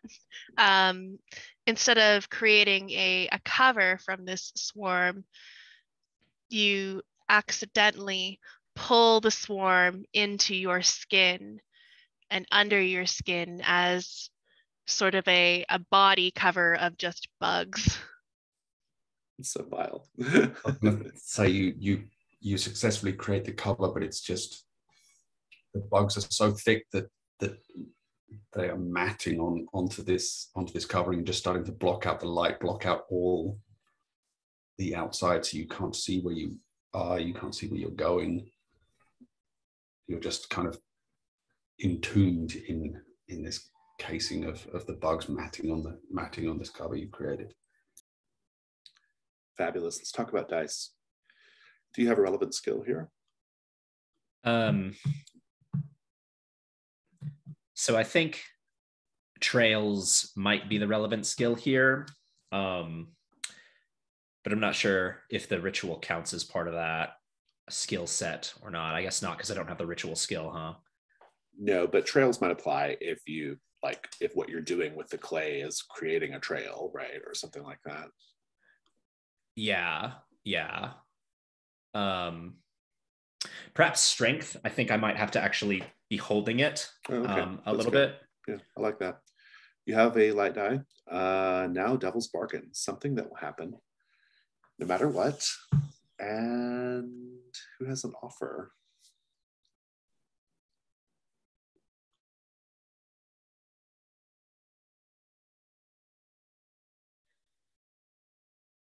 I figure out exactly how to say this, but because you're holding up the carapace that you've created, things will get in and they will actually burrow into your skin and stay there. I'm going to say no matter what. Oh, wait, let me take a look at here. Oh. I'm going to say that no matter what, right now in Barstool Prison, something horrible with bugs is being done to your brother. Oh, I was going to suggest something, but I can't possibly do better than that. That's so good. 2 offers so far. Yeah, no matter what, some of these bugs are laying eggs in your clothes, in your hair. So once you escape them, their offspring may return to plague you at some later point. I think I'll take the Barstool Prison one, because I'm trying to avoid bad things happening with the bugs by doing this risk. So I don't want to agree to a bad thing happening with bugs. So, well, I guess the difference is like you could accept one of those others too, and it like I was trying to think of like if those like count as like win or fail conditions, and I think we can make it work if we need to. But if you want to do the Barstool Prison one, I think that's fine. I think that's the one I'm most interested in. I want the light because what you're really trying to do is just get through this safely, right? Ultimately, right? Like the two, right? So, okay, 2 light, 1 dark for the clay ritual. So let's have risk 2-1. Okay. You rolled a 4. The complication is going to be, I think the complication is going to be that, I don't know. Oh, I think the complication is just going to be that you're like exhausted. And after this, you're going to have to like maybe rest earlier than you would want to. You'll lose part of the traveling day. If you're okay with that, you can let it ride. Otherwise, you can add a dark die and try again. I like that, especially in how I'm considering narrating it. Okay, good. It's otherwise a success. You and Laura will be able to navigate this. Describe it. So I scrape some of the earth away to get to the harder earth underneath, and I draw a little circle and then a line through the middle of it, and there is like a crack sound from the air, and I dig my hands under the line like it's a solid thing now, and I wrench it up, and it's very heavy, like a really thick blanket. And then I put it over my shoulders, and I look over at Kel, and I'm like, come on. And then we just start like moving under the earth, kind of like it's a blanket, but I'm like lifting up the edge of it so that we can see the trail in front of us but I'm like keeping it low so the bugs are like colliding with it instead of us. But I used my hands to rearrange and shape the earth into a more solid, dense, like cloth material. I love it. And Gaspar and Laura, you're getting through this because Gaspar is opening himself up like a nest and allowing the bugs to land on and enter. And that is what's going on. I will say that eventually both groups will come back together.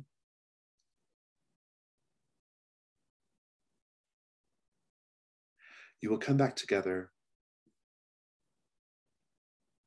and you will come upon a path, an actual path of stone. The floor, perhaps, of a long, rotted away or collapsed building. And on this path,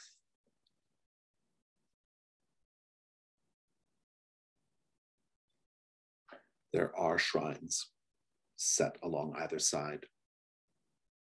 Each shrine depicts an effigy of one of the sisters. The sisters are the saints of our world. Each of you in a moment is going to describe the sister who is the patron saint of your occupation. You'll describe finding her shrine here on this path. And you can name her Saint this or Saint that, or you could just call her the Holy Mother of your occupation. It's up to you. But as you step onto the path, this path is a reprieve from the swarms.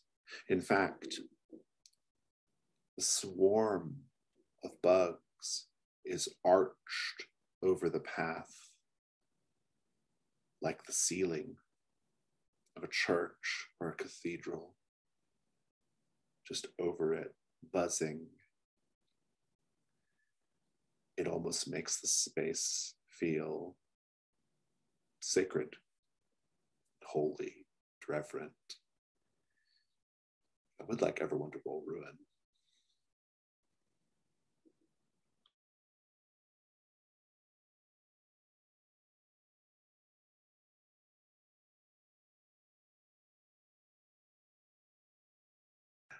And of course, Laura's is the only one that went up. Laura.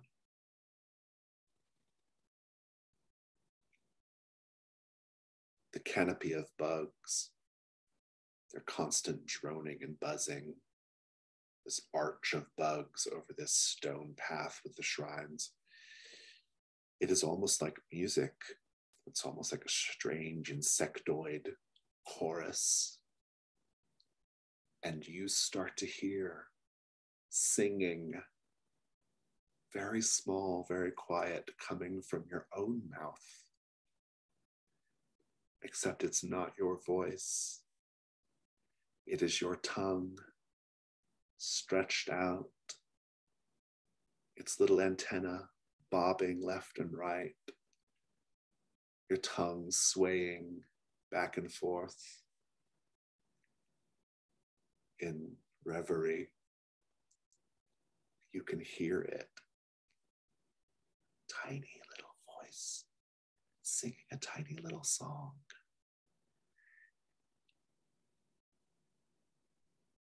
Do you keep that secret, or do you let the others see?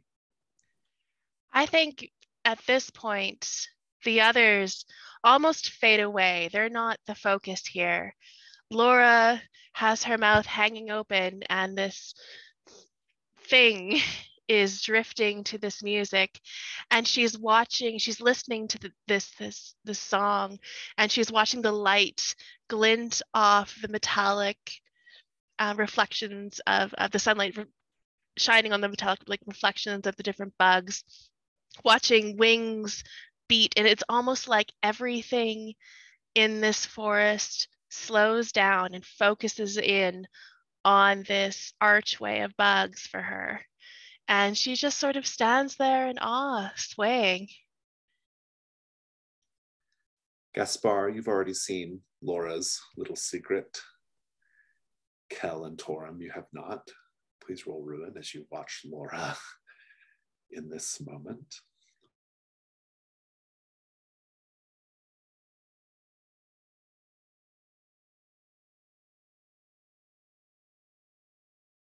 How's everyone feeling right now? And no one's Ruin went up, by the way, for people watching the video. Laura feels great. Gaspar is watching and listening to the song of this creature. He kind of moves into the shadows of one of the statues to watch Laura carefully.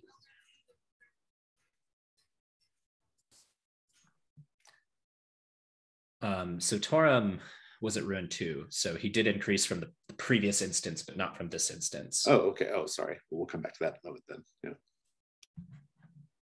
But how do you feel? Unnerved by this strange goings on, but not so much that it's a breaking point moment.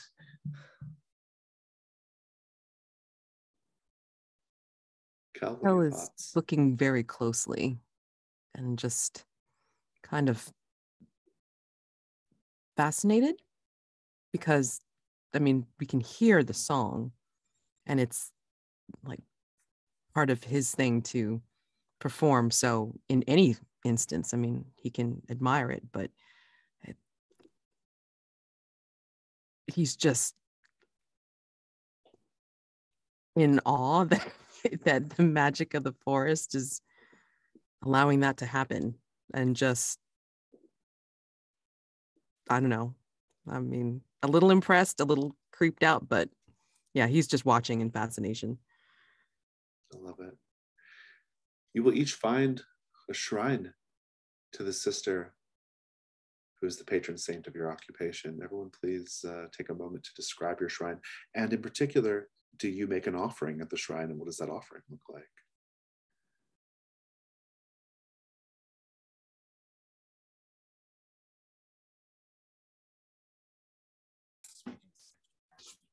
I was digging through the Loom book, looking at the saints, and I think, Gaspar finds a shrine of Saint Delphine, who is the patron of ditch diggers and trough scrapers, those who dig in the earth, which was his former occupation.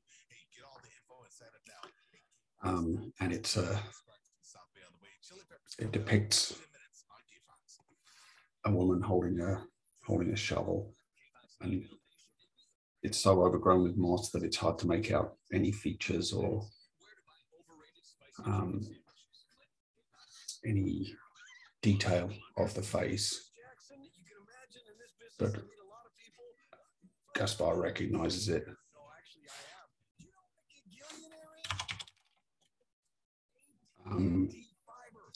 and he sort of lowers himself to the ground before it and puts out his hand and a small kind of worm-like creature about 6 or 7 inches long crawls from his sleeve and into the moss that's covering this statue and starts to wind its way up the base of the statue. That's his offering.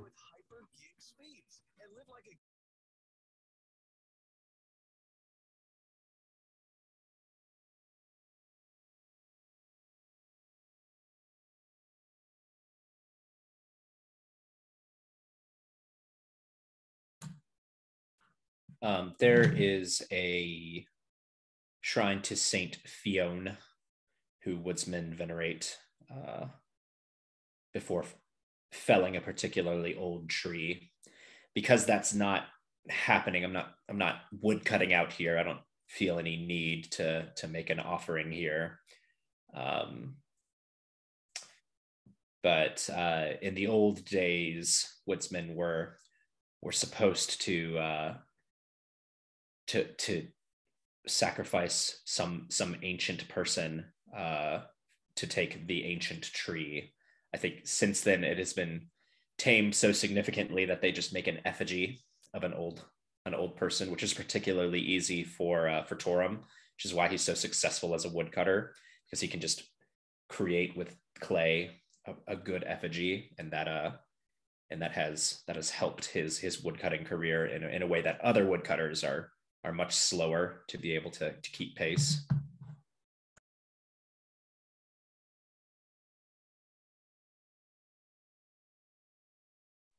Kel finds the shrine for not a saint, but someone a deity or a spirit he venerates called Kalesha, who represents his occupation of magician.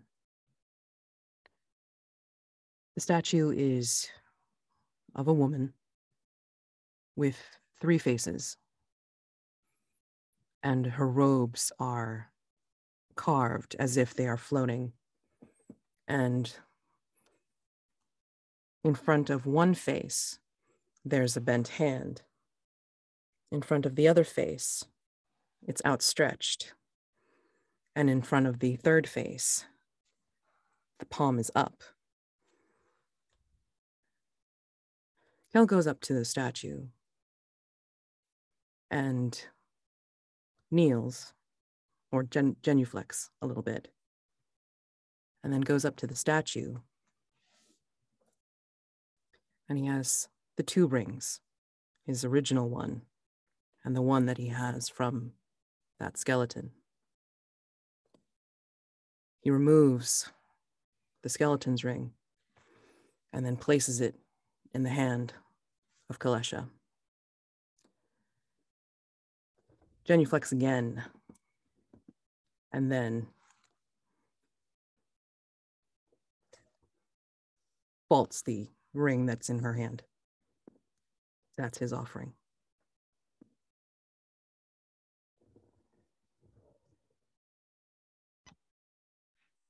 Laura, still almost in a trance from this music and watching this, what looks almost like a dance of bugs, stumbles towards this statue of Daris, the Mother of Shadows. And Laura falls on her knees, hands outstretched towards it as if wanting to touch, but not really sure if she should. The bugs swarm around this statue with their wings beating and the light from the sun reflecting off of them, forming almost a canopy around it. And Laura is awed by the beauty of this situation and the intensity of her feelings towards what is happening. And she takes out a just a regular knife and slashes at her arm, not so deep to cause permanent harm, but deep enough that she could drip some blood along the altar in front of this statue as one small sacrifice.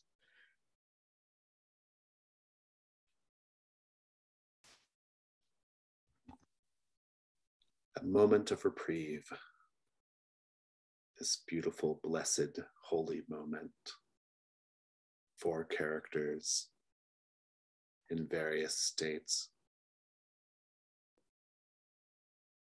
of acknowledgement of or offering to the divine.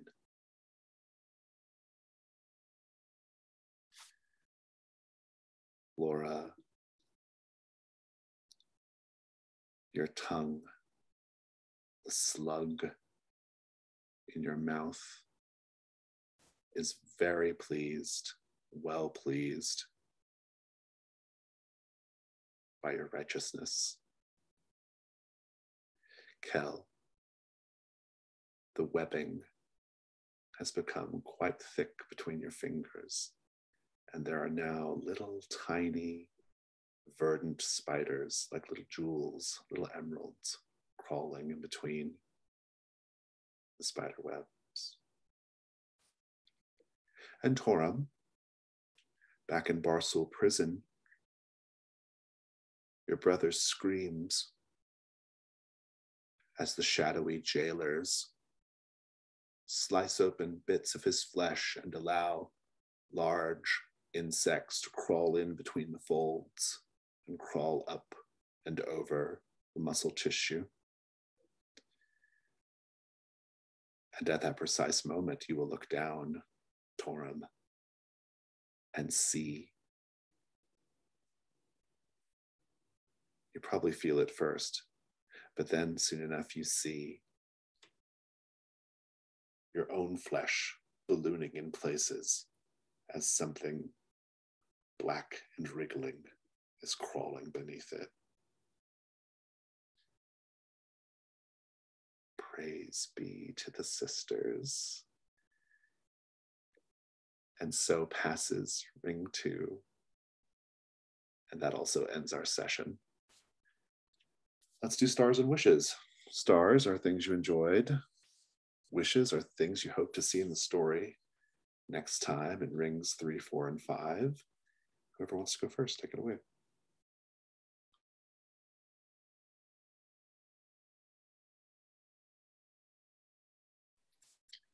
Big star for the atmosphere. I think it's like this creepy forest, swamp, mangrove setting is, you know, it's a little different from the typical kind of haunted forest depiction in that it's kind of hot and sweaty and humid and tropical, but it's, you know, very evocative. And I really enjoyed the twist with the bandits being skeletons, and I'm into everyone's characters. They're really interesting and quite varied, and I think they're playing off each other in interesting ways. I love the detail of Kel finding the ring that matched his own, and Torum's reaction to Gaspar's creepiness, and I love that Laura has a skill of murder. I think that's quite delightful. Yeah, I don't know. Looking forward to getting ruined.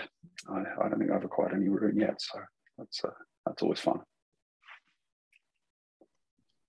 Big stars for all the characters. I have a lot of fun with all of them. With Torum's, the switch from when, you know, okay, well, what are we doing?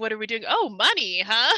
Just, it was so good. It was so seamless, and I thought it really made, like, you could really understand that character in that moment, and I thought that was great. I love Gaspar being envious of Laura having this weird slug mouth. That is amazing. That was not a reaction I expected, and I love it. I love it. It's so good. I love Kel being this almost a little bit ethereal on the side of things, like kind of more on the like we all have magic, but Kel is definitely in this other realm of it. And I'm really excited to see what Kel is going to do with those magical powers and what's going to happen to him, because I think it's going to be a lot. Which is, I can't wait to see what happens. Can't wait to get ruined. I want to use my murder skill. I'm excited about that. No plans on it yet, just want to. Star for me, I really enjoyed there was a lot of role play, which I really liked. You all got into like actual like inner character role play pretty quickly, and I think that's obviously an effect of the fact that you all have played together quite a lot already before this, but it was still enjoyable and or is delightful to see so early. And a star for the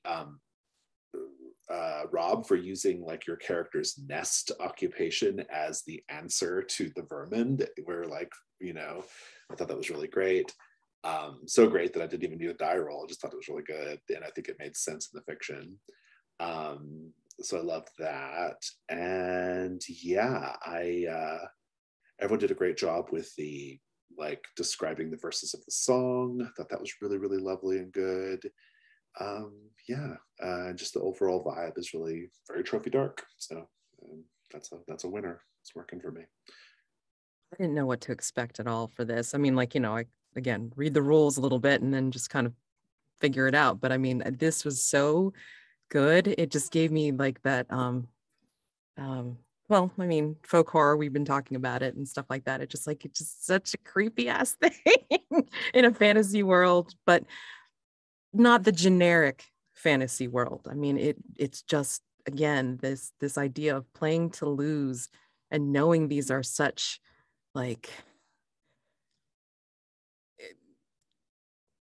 I want to say flawed, but I mean, like it's more than that somehow. I mean, like, even Torum, who seems like the most normal out of all of us. I mean, there's just still some again darkness, and the characters aren't heroic. I think that's no, not at all. And I find it so interesting because I mean, again, it's just it just plays more into the creepiness. I mean, like again, being used to role playing as we do, but in a different setting where it just puts the emphasis on something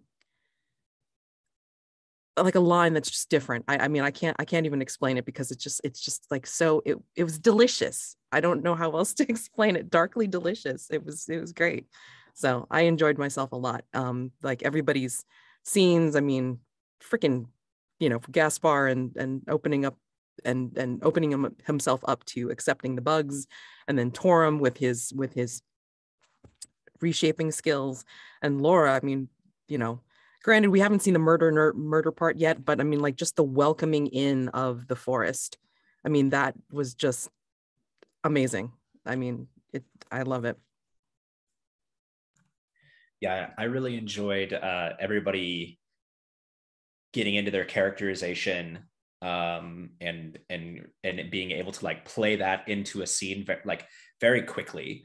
I think that's one of the difficulties of Trophy Dark is it's such a narrow and scope focused game that sometimes that either comes later or doesn't feel like it's part of the big story, but everybody was so on top of it that it was like from the beginning, we're already like, all right, I think I understand the group dynamic and like each person's deal a little bit, even though it's being subtly corrupted by the forest and what we're encountering. I really enjoyed how Jason was using everybody's drive to kind of inform what's happening in a variety of different ways. If it's not, devil's bargains, it's in like a way that like it's a complication to the story. That's a good way of using the drives in dark, since it is such a short thing. It's like, okay, how do you get that to the table? This is how you get that to the table, and that was really cool. Yeah, I really enjoyed everybody leaning into like their occupation or background to answer the questions.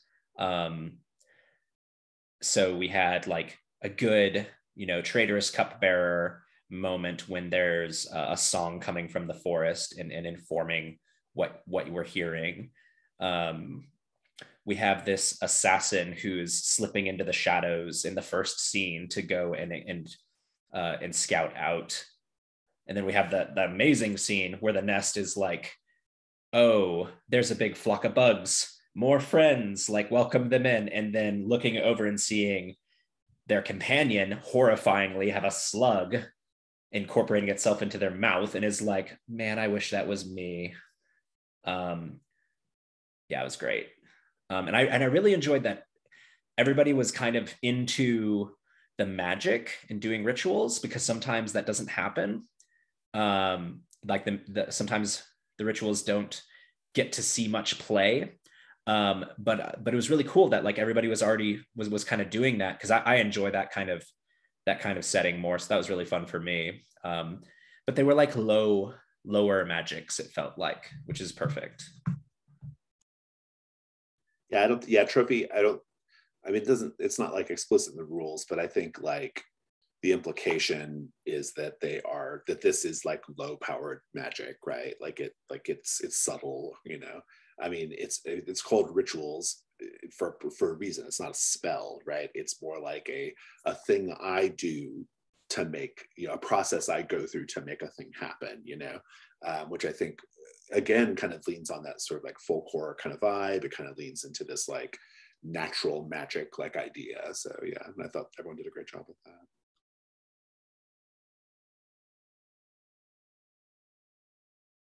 Fantastic. Are there any more stars and wishes? I think if there's wishes. I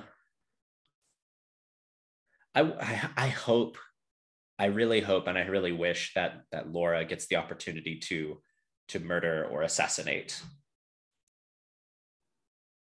Could be at the end during a contest roll, right? Might be one of you. So, yeah. Now, I just wanted to just give a further star, because I mean, like when everybody was leaning into their magic, I mean, it just gave this very, like, I don't know, because it was low magic, but yet it was still, there's still some depth there. I mean, it just made it seem a little bit more real, because it was leaning into the darkness of what the forest was doing to affect us. So I mean, it just gave this wonderfully creepy ass quality, which I totally enjoyed. So more of it.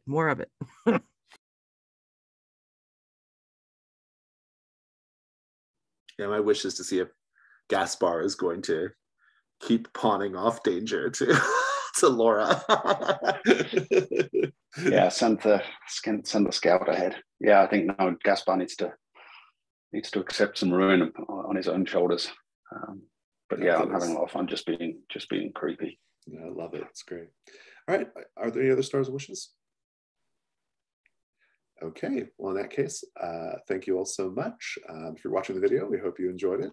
Part 2 will be out soon. I'm gonna go ahead and stop this.